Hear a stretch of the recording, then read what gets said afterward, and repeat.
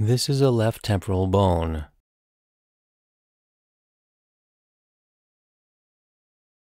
On the back side of the petrous ridge,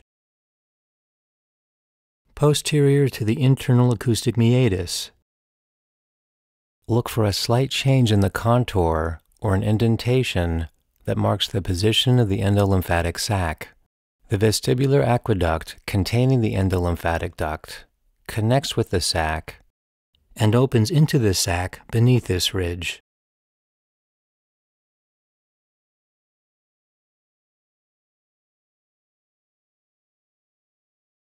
The final structure on the posterior slope of the petrous ridge is a notch directly inferior to the internal acoustic meatus.